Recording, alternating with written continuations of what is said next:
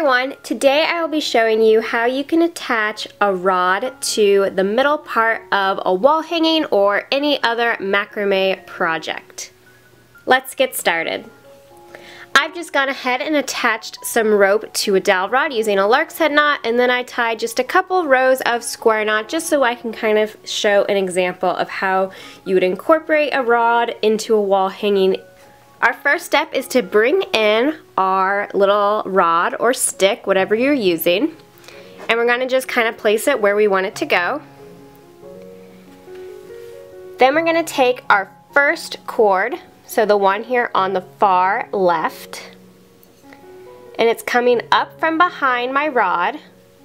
I'm going to take that string and send it around to go over. You'll notice I formed a loop. We send the rope around and through that loop, and I just give it a nice gentle tug, and this is kind of where I can place where I want it to go. Then using that same rope, I bring it in front to go around over my dowel rod and through the loop, and I pull it tight.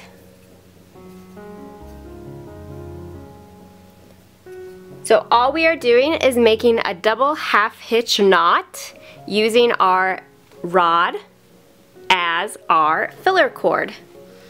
So I bring my next rope, comes from behind, to go up and around through the loop, where I give it a nice gentle tug to tighten. Using the same rope, I bring it in front to go around and through the loop, and I pull it tight.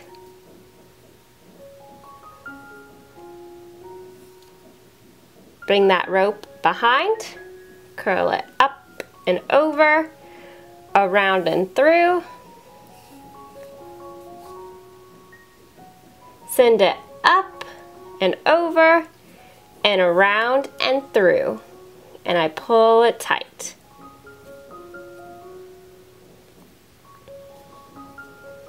Just like that. Now I'm going to skip a few ropes, and I'm going to use the 3 here on the right end. So doing the same steps, I just take that rope here, curl it over and around to go through the loop, pull it nice and tight,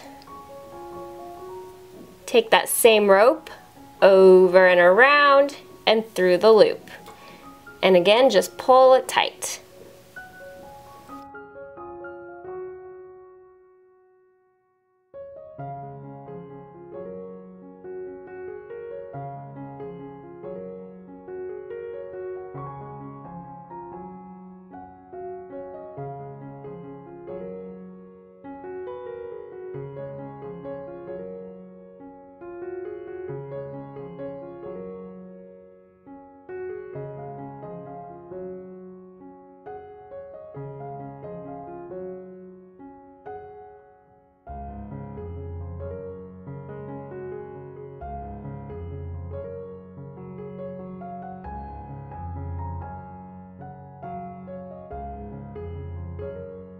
And there you go. So this is how you can add a stick or a rod or whatever you have to the middle part of a wall hanging.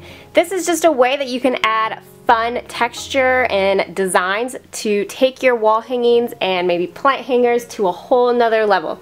This is also a really popular method if you are making a macrame owl, because you can make it look like the owl's feet are attached to a stick. I hope you guys found this video helpful and inspiring, and thank you so much for watching.